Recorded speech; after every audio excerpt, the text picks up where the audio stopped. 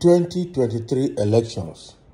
Falana reacts to attack on Inec offices, reveals real enemies of Nigeria. Okay, let's understand him now. Lawyer and human rights activist Femi Falana has described those frustrating Inec's electoral reforms as the real enemies of progress in Nigeria.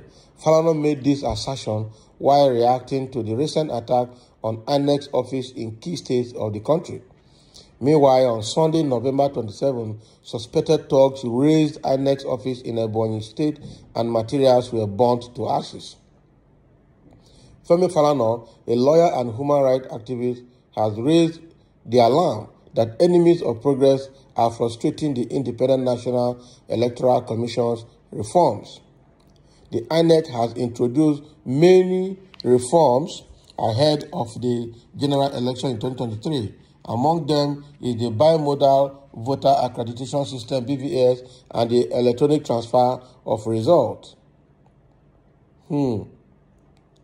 But Falana, while reacting on Channels Television Sunday Politics to the latest attack on INEC's facility in Ebonyi State, said many enemies of democracy were bent on frustrating INEC, Daily Trust reported. Several permanent voter cards and other items were destroyed when some hoodlums set the INEC office in the Easy local government area of Ebonyi State on fire on Sunday. Right? So Falana, who expressed disappointment over the government's inability to stop the wave of attacks on INEC's facility, posited that there were people who didn't want the elections to hold in 2023. The activist said elections might not hold in many parts of Nigeria, claiming that 616 local government areas of the country had been taken over by non-state actors. He called on security agencies in the country to ensure that the Ebonyi State attack would be the last ahead of the elections. And that is true. So meanwhile, the Labour Party's presidential candidate Peter Obi has been told whom to consult and visit to emerge victorious in the 2023 general elections. At the LP National Retreat on Monday, September 12 in Abuja, a renowned Nigerian human rights lawyer Femi Falana stated that Obi cannot get power by visiting those who destroyed Nigeria. So here, Falana is going further in his write-up to also tell Obi who he needs to consult with to be able to win elections, and that he can't win elections by just visiting those who destroyed Nigeria, who are the architect of the failure of Nigeria. They don't have anything to offer, and that Obi should not bother to visit them. Okay, those are the advice, because we understand Falana is already for Labour Party and is in support of Peter Obi being the president. That is the big one from Falana there. All right. So Falana is still saying here, during the retreat also mentioned by the Punch, Falana advised the former Anambra governor to go to labor and trade unions, youth and women organizations, which in his opinion have the largest structure across the country. And that is true, and that is what is currently happening. Labor unions are the people supporting, the youths are the people supporting, and other private entities are the people supporting the Peter Obi's ambition. It's only those old political cargoes that are having their thugs going behind them as their supporters. And that is true. That is true. So that is what we have here. Falana has just, shown some kind of unhappiness, a kind of, resounding anger, all right, against the people that are perpetrating this crime in Nigeria. But my own take is this. The same government that is not able to handle the insecurity problem in Nigeria, the same government that is not able to protect lives and property of Nigerians against the bandit, against the Boko Haram, the ISWAP, the Fulani headsmen. So is this same government, will they be able to protect Inec election materials in all Inec offices across the nation? Because this remains a security, it's part of security challenge. Because bandits or people arsonists committing this crime by burning down Inec properties across the country is a security challenge. It means that both federal government and Inec itself, they are not able to protect the election materials under their custody. And that is a big challenge. If they are not able to protect and secure materials that have been produced meant for the elections coming 2023, how will they protect Nigerians and the electorates that will be at the polling units to vote? It means that somebody can just come with a gun and fire everybody's lining up to vote. It means that they will have adequate security coverage across all the polling units in the country.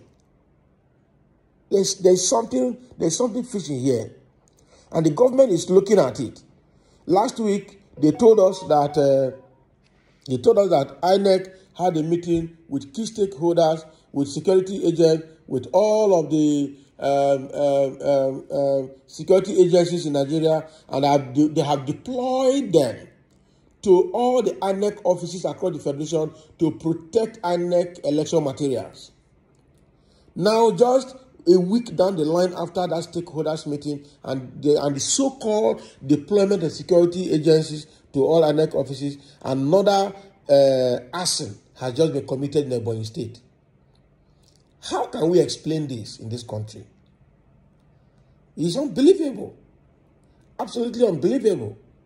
That federal government cannot protect properties, cannot protect lives, cannot protect even materials meant for ordinary elections. This is disappointing. Very, very, very, very appalling. Very, very, very, very appalling. Very, very, very, very appalling. I can't take this. I can't take this. I can't take this. Now, a lot of people now will be scared of going to vote, knowing fully well that they may not be properly protected at the polling units.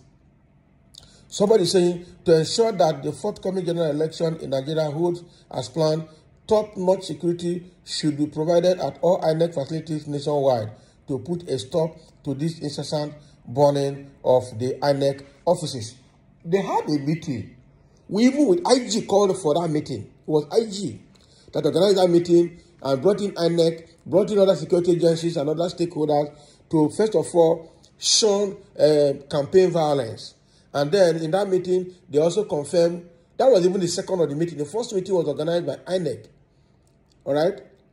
And they said they have deployed security outfit to all the Inec offices across the nation. And that came immediately after the Inec office in Osun State was burnt. Now, Osun and Ogun were the two first ones that were burnt. All right? And now they set up that meeting with the fear that if this continues, it might affect elections. Now, election is around the corner. The meeting has been held, but we can't see the outcome. Now, wow. Somebody say, which security are you talking of, my brother? Is security not in Kuje prison and the Boko Haram, all right, and bandits came to remove their members? Forget security in Nigeria. Only God will secure you. Obey the last order. Can you imagine? This thing is funny. Somebody saying, all I will say is all the enemies of progress, all right, has failed, and they will keep failing and fading away to their last drop. They don't belong here, and they own nothing on this earth. Their days of existence here on earth are numbered. Here comes their end for eternal, for eternal punishment. It's true. These are enemies of Nigeria. I have to say the truth. These arsonists are paid to do this. They are not just doing it ordinarily.